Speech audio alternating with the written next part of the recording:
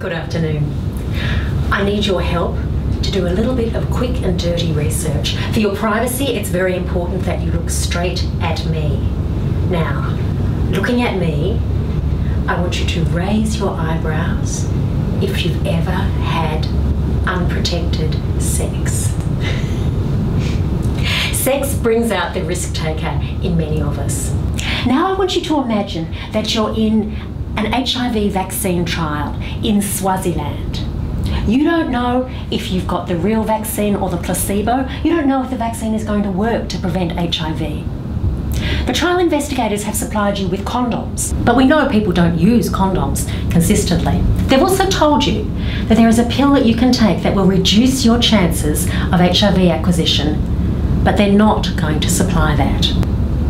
Does that seem fair? In 2012, there are ways established that you can prevent HIV acquisition that don't rely solely on condoms. There's a pill that you can take that will reduce your chances of getting HIV by up to 75% as long as you remember to take it consistently.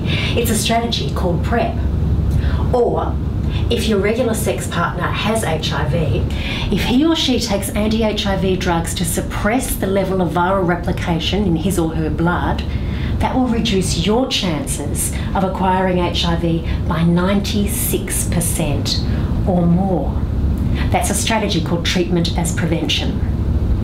Now, until these new prevention methods were established, there was an ethical consensus that every participant on an HIV prevention trial should be given access to condoms. And we know people won't always use condoms. So how should we conduct research now? My project investigates whether we can still run placebo-controlled trials or whether PrEP and treatment as prevention should be used as the comparator arm in any ongoing studies.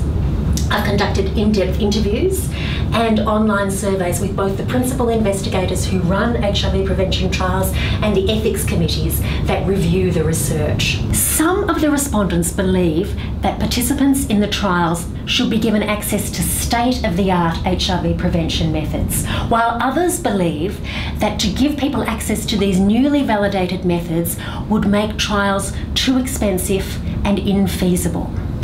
Ongoing research in HIV prevention is absolutely critical to controlling the epidemic.